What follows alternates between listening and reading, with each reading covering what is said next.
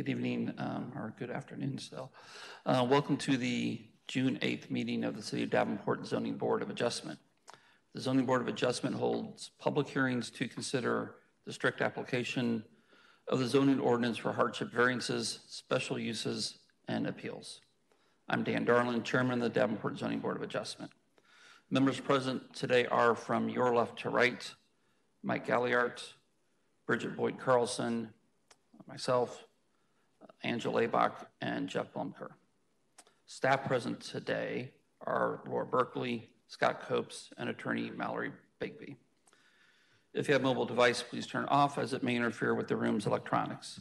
As we conduct our business, we expect that everyone here will conduct themselves in a respectful, courteous, and civil manner and will speak only after being recognized by the chair. The only exception to this standard is that staff is expected to interject when necessary to ensure we are properly conducting our business. If anyone wishes to speak on a particular agenda item, you will be provided an opportunity to do so. When recognized by me, please step to the podium, introduce yourself, and provide your input. By practice, each person is only permitted one opportunity to speak. Exceptions to that practice is at my discretion.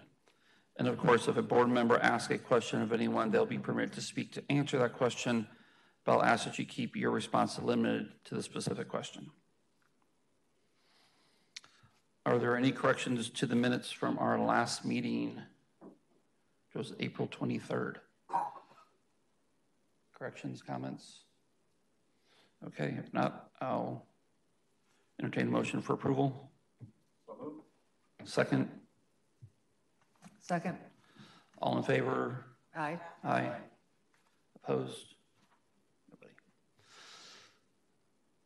The first item of business today is request HV 23-10, a Silver Star Car Wash, 1922 North Division Street for a hardship variance to locate a property screen dumpster north of the proposed building in the Pleasant Street corner side yard, approximately where the former alley was located in the northwest corner of the new parcel. Section 17.09.030.Q prohibits dumpsters within the front or corner side yard.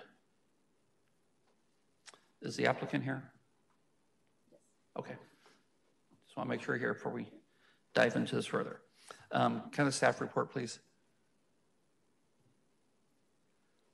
Scott Copes, DNS. So just a little background. If you've noticed in the staff report, there was a rezoning at this location. The rezoning was just for these three residential properties here, but the whole development is going to be on this half block all the way from Hickory Grove Road to Pleasant and the alley to Division.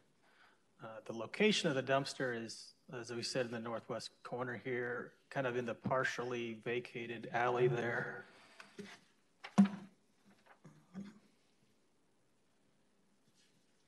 So there's a general concept plan and the rendering. So again, the reason we're here is because the dumpster cannot be in a corner side yard. So the yard between Pleasant and the building is considered the corner side yard. Actually, I guess now that I think about it, it's actually it would be either the rear yard or the front yard because we base it off of the least frontage. So it could be either of those in this situation. But at any rate, the code doesn't allow for the dumpster to be between the front wall of the building and the street, and that's what's being proposed.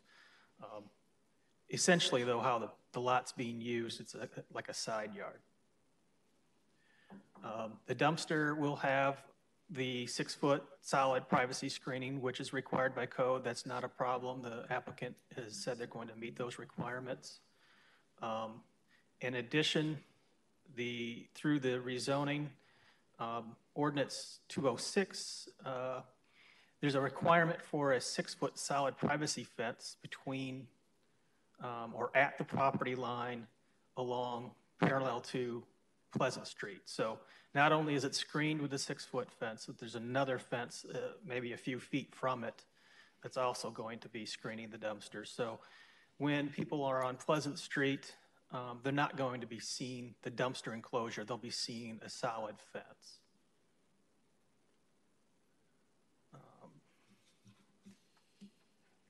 And that's just the code section. So here's a more detailed site plan. The one on the left is kind of, I zoomed in a little bit more.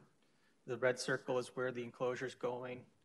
This, you might not be able to see it, but it was in your staff report. The yellow triangle area is behind the building, and that's where it could legally go. That's where, because of the use of this site, that's where the drive-through is going to be for the car wash. So it, I mean, technically it might have been able to be sandwiched into this area here, but that's used for drainage. We have had 18 notices sent out, and we've had 2 that were sent back, one to the north and one to the south. And you had those emailed to you. If you have any specific questions, or if you didn't get the email or anything, you can let me know. But one was talking about the trash, and the other one said that they recommended in favor of for approval. The one to the south was recommending in favor for approval. The one to the north had comments about trash.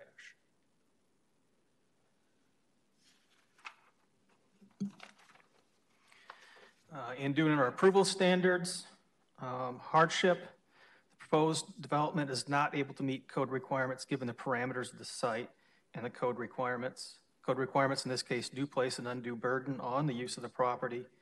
Criteria for this item have been met for hardship determination. And item number 2, physical topographical conditions. Staff's comments are that the physical site constraints of the property do limit development beyond mere inconvenience. Due to current circumstances, this criteria has been met. Item number 3, demonstrable evidence regarding unique circumstances. This lot has 3 frontages, all 3 sides of the proposed building. The proposed enclosure locates the refuse enclosure in a manner in a similar fashion to what you would see in a regular interior lot. This site does pose unique circumstance for refuse enclosure based on these characteristics. And the 4th one, a variance will not alter essential character. The character of the area should not be impacted given the lot is an irregular shape, and the site plan would place the enclosure approximately 150 feet from Division Street, and then again behind not only the screening, but that 6-foot fence along Pleasant Street. The dumpster will be screened by the fence. Well, that's what I've just mentioned. So our findings are that the zoning code results in a hardship. The physical conditions of the limit the use of the property of the site. Unique circumstance has been established and essential character has been protected.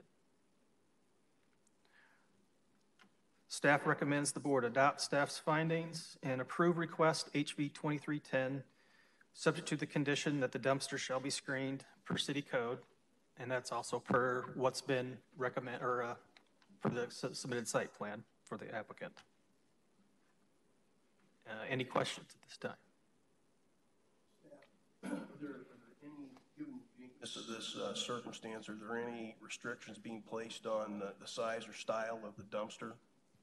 Any specific allusion to size or style of the dumpster can be placed? Now, staff doesn't feel that the size of the dumpster is, one, it's in line with what most dumpsters are. It's not overly large.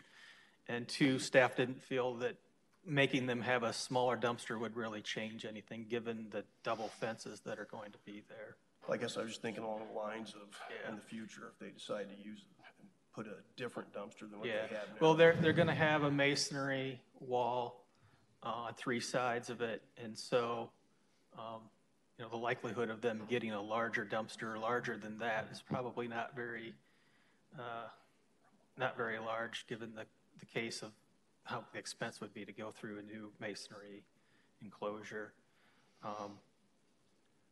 But that would be something, if the board feels strongly about, that's something you could maybe put a condition on if you would like.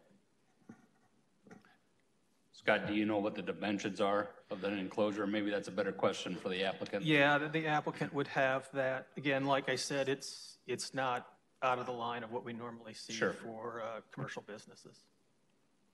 But yeah, I think we're pretty sure that the applicant would have that detail. Thank you. Scott, can you read the one comment about the trash again? Yes. It's from Terry Watkins, and it says, "I have enough trash coming in my yard from the auto shop on the corner that I'm always picking up. I do not need more trash in my yard coming from the car wash too. There is a fence around the dumpster at the auto shop, but still I have trash from that business always in my yard." And then it says the address 2004 North Division Street. And can you show on the map where that?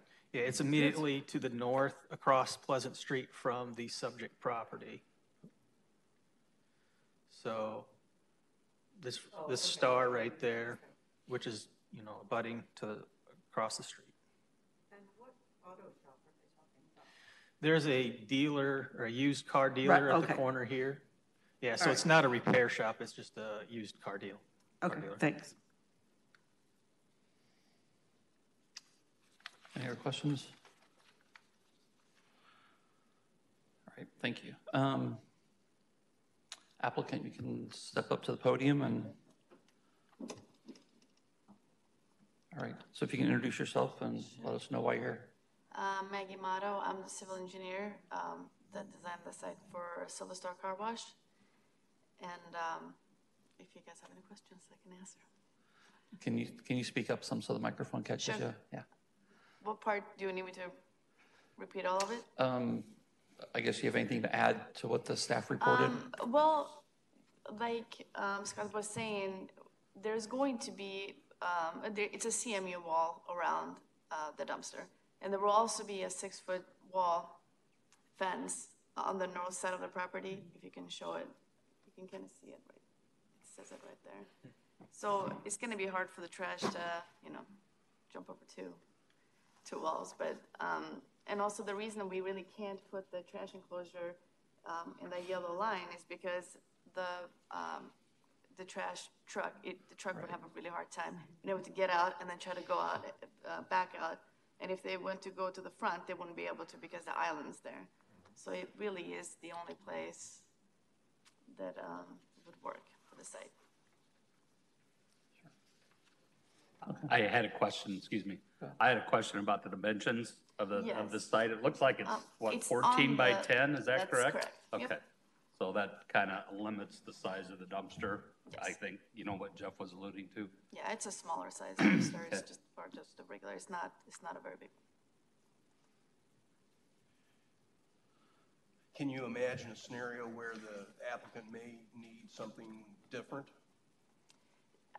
No, because the way that the enclosure is, it's sitting on footings. And I mean, if they wanted to do anything differently, they would have to completely demolish that and then build another one. So I don't know how they would be able to do. And this is, they've done a couple of these. They know the business. They know how much trash they have every day. So and that's based on that size. So I doubt it. Is there both like a trash dumpster and a recycle dumpster, or is it just one container? It's trash and recycle. Okay. Thought those dimensions, they probably put 2 of them in there. Okay. All right, any other questions for the applicant? All right, thank you.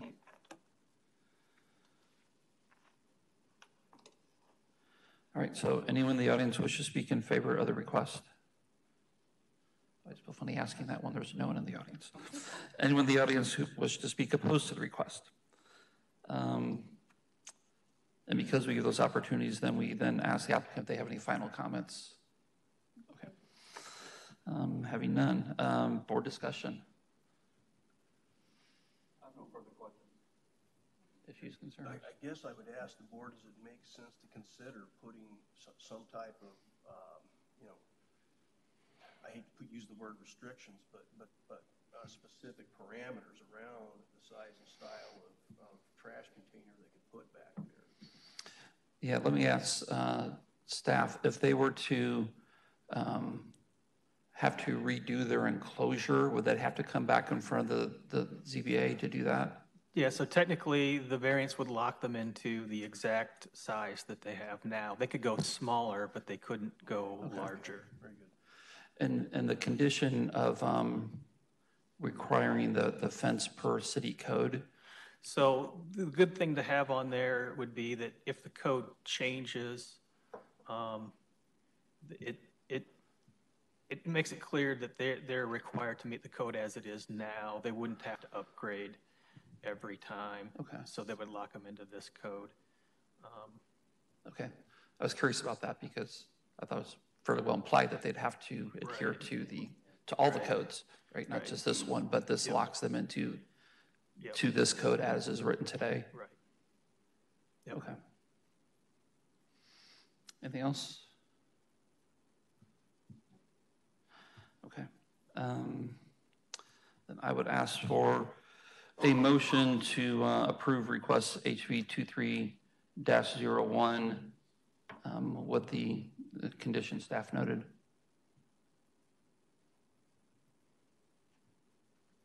Mr. Chairman, I'll make that motion to approve request HV 23-10 with staff's recommendations. Second. All right, roll call, please. Boyd Carlson, Yes? Laybach, Yes.